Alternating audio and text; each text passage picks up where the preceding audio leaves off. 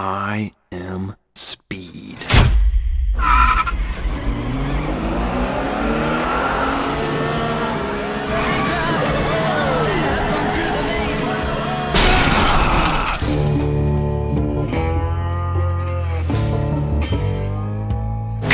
Hi, I'm Walt Disney. Look, I know we want to see Need for Speed Underground, but I don't have that yet, so I went for the next closest thing. We're talking about Disney's Cars.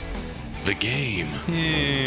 It's like an open-world GTA-style story, with mini-games beyond the eye can see, and many races to explore featuring off-road, monster truck, and even NASCAR. So with that being said, let's just strap on our seatbelts, become a car, and hit the road. After the events of the movie Cars, remember when I helped King cross the finish line because his tires blew out, allowing my rival Chick Hicks to take all the glory? How could we forget? It's now in my hands, or wheels, to rise back up to the top. The game starts off hot in the Radiator Springs Grand Prix. A nice little race between me and my good pals, and right away I was cruising. And to make a long story short, I pretty much won by a mile, but it was only just a dream. Wake up! Yeah, I was dreaming about a race. So Mac, my transporter, says, listen brother, we got a Piston Cup to win here, but you need to up your reputation before that's even possible. Pretty much saying I fell off. They just don't let anybody with 4 wheels race for the Piston Cup, you know. Ka-chow! Now what better way to start than seek the guidance of a real OG? We're talking about the legendary Doc Hudson. The Hudson Hornet. He shows me the secrets to off-road racing, featuring the amazing power slide, the most important maneuver in the entire game. You pretty much do it all the time. Whew! Good run! And after completing the training, we spot rival Kingpin Chick Hicks lurking in the shadows. Seems to be scouting me to get an upper hand. I'll deal with him later. So I'm sure you'll be seeing each other soon. Okay. With my training for the day complete, it's time to have some fun. So I scurry on over to the junkyard to meet up with my friend Mater. Psst, Mater. Feeling a bit mischievous, I recommend we go tractor tipping. Let's go tractor tipping. So we wait until nightfall to infiltrate the barnyard facility. This will increase our chances of not getting caught by Big Frank and his spotlights and his zipping around motions. We partake in this criminal activity for so long that I'm starting to feel corrupted. So we leave, but the night isn't over yet. Mater then teaches me how to drive backwards, which is a pretty cool maneuver. I don't know how helpful it is, but it's cool. Although the constant rotations are tearing up my tires. That means I have to go meet up with the tire plug, Luigi. You need new tires, yes? But we run into a problem. Well, I've seen a lot of hubcaps and tires lying by the side of the road outside of town. Tires? On the ground? It seems the cartel has interfered with Luigi's shop and scattered his inventory all over the desert. So I take Luigi on a quest to find his missing tires. Now, let me be clear. This seemed like a walk in the park, a frolic through the flowers, rather, until things got wild. You see, I had to drive to the outskirts to get the final tires, and time was running out. So I had to turn on the afterburners to finish the mission. Guido! Look at Luigi! He won! Now with that being done, I only had one question. How can such a little guy move with such force? He tells me, keep it on the low, but go see Fillmore down the street. He has a special product for you. Hey, Fillmore, what's cooking? Methamphetamine. And with this product having a 99.1% purity, I was able to speed past the opposition and launch myself to heights that I could have never imagined. What an advantage this is. He says I can come back whenever I need more. Fill up on this batch and I'll just keep brewing it for you. Thanks. Which is great, except for the fact that the sheriff witnessed everything that went down. Keeping cool, Sheriff? Nope. So I had to talk myself into a deal. I tell him, listen, we'll race through the desert. If I lose, I get thrown in the brig. But if I win, he'll let me off much easier. I'll take your challenge, boy. And based off this police chase mission, I know I'm dealing with a fast guy here. The thing is, he didn't realize I still had the boost in my system. So like I expected, I dusted him. Like all the knickknacks in Mr. Krabs' house. You dusted all my knickknacks. Get out of here. He's not too happy about losing, but instead of prison time, I'm sent to Sarda's boot camp to really straighten out my behavior. You're in my army now, son. Get down on your wheels and kiss the ass goodbye. Now this is the real stuff right here. So many obstacles to avoid and jumps to hit. You could have called me nail polish, the way I was on my toes during this. This is my personal favorite, by the way. It was cool. Although I avoided jail time, I'm sure the feds are still keeping a close eye on me. So to be safe, I'm gonna switch territories to further my progress into this life of crime, or road to the Piston Cup winner. And as we all know, with new territory comes new challenges, and it seems the cool guy gang isn't too happy about me driving on their turf. Sorry, Chief. Road's closed. Get lost, pal.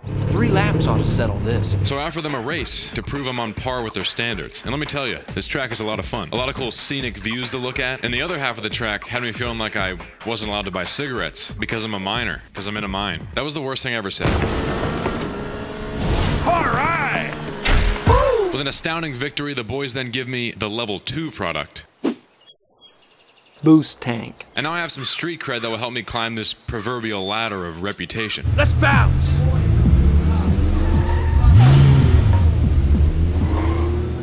Now I can't let my head get too big because I haven't even considered rival gangs yet. Ones that wouldn't even have to prove anything to get into the salty spittoon. I'm talking about Count Spatula and the boys. You can't hide from us!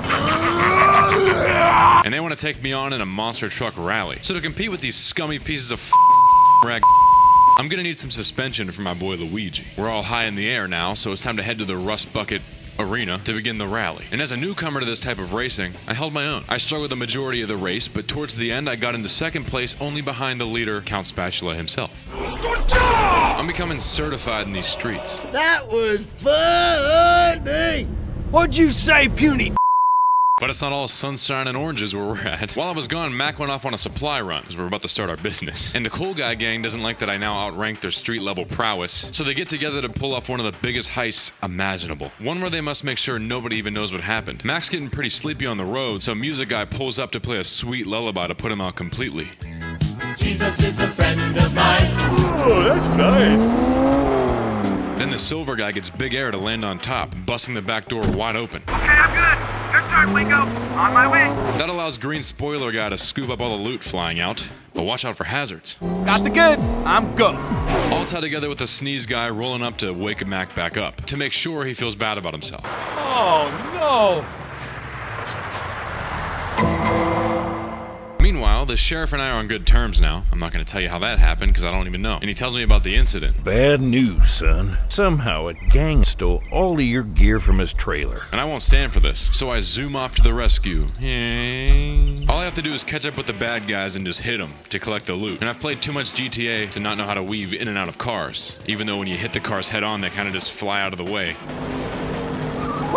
You never know where lightning will strike. And then these gentlemen get incarcerated. We'll see what Doc Hudson has to say about this. And one of them spills the beans and says that Chick Hicks hired them for top dollar. Yeah, some green race car. He had a mustache.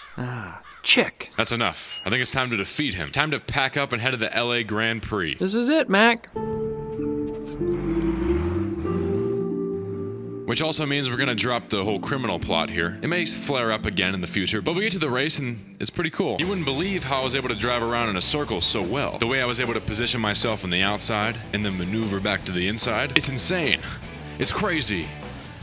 This isn't everything though, because you can't roll out the wear and tear of such a vigorous event. Good thing I have the best pit stop man west of the Mississippi. He's able to fix me up faster than a whole crew of construction workers doing a remodeling job on somebody's house that they were contracted to do for a certain amount of money and time period. Now we're all fixed up and clean, so we're sent off to the ultimate victory.